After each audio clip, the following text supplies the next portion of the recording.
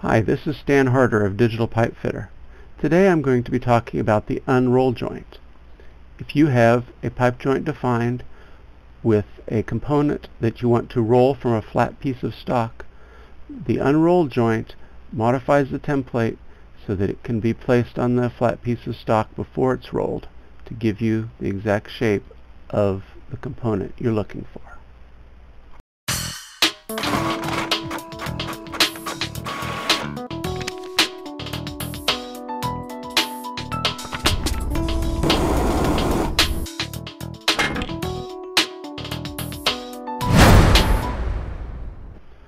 Let's start with a branch joint and look at the branch component of that joint. Now if we wanted to roll this component from a flat piece of material, in the previous version of Digital Pipe Fitter, we would have to go into the settings window and enter a negative wall thickness of that component in order to move the template down to a point halfway between the external diameter and the internal diameter. This is required because when you roll the component from a flat stock, this interior diameter is compressed and the exterior diameter is stretched, but this halfway point in between the two maintains its length. That's the diameter or the width of the template that you would want to use to lay onto your flat stock. Now that's kind of awkward and kind of difficult to remember, especially to remember to set this back to 0 when you're done. So let's try the new way. In version 1.9 we have an unroll joint. What the unroll joint does, let's open both of them so we can look at both at the same time. The unroll joint takes a base joint, which is one of the other joints that's open. Here the joint name is branch to be rolled. We'll select that one. We can pick whether we want to use the header or the branch, and then what we get is a template which is the shrunken width that it would be appropriate to lay on a flat piece of stock to mark before rolling. And we can see a 3D view of what that flat piece of stock would look like after it is cut out, but before it's rolled. Now it's unlikely that this is the length of pipe that you're going to be looking for. What we have for options in the unroll joint control is a start and an end at point for the pipe.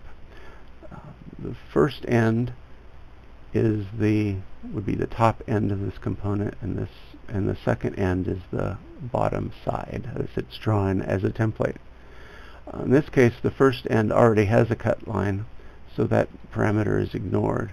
But if we want to make the pipe longer, we can enter longer values in the second end parameter, and realize that this is all done relative to the origin of this component, which in this case on a branch joint is this point here is viewed from the top, which is the intersection of the branch and the header down in here.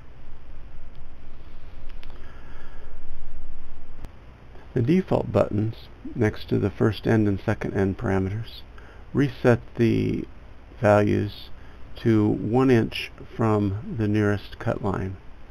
Usually you'd press these buttons after you load a new component. Split at parameter can be very useful. Let's look at this original branch component. If we were to roll this from a flat piece of stock, we could make the seam down at the bottom here 180 degrees from the axis, as this diagram shows. Or we could choose to make the seam anywhere around relative to the axis. If we made the seam on the axis, we would be cutting at the thick portion of the template. So let's set the split at to 0, and we see the axis is right here, and the template wraps around the left side of the pipe. The usefulness of this split at feature can be shown better if I load this very odd-shaped branch of this cone branch joint, notice here the seam would be on the back side here, 180 degrees away from this short axis on the original. Let's see what it looks like here. Select the cone branch joint, select the branch, click the default buttons to get it all looking like the original template over here. Now we have a very odd shaped template. If you laid multiple ones of these out on a flat surface, you would be wasting a lot of material. Let's say instead of putting the seam at 180 degrees from the axis, let's put it over here at the skinny area, which is about a minus 20 degrees from the axis. Now you have a nice contiguous shape that's easier to roll, easier to lay out. So that's a basic introduction to the unroll joint.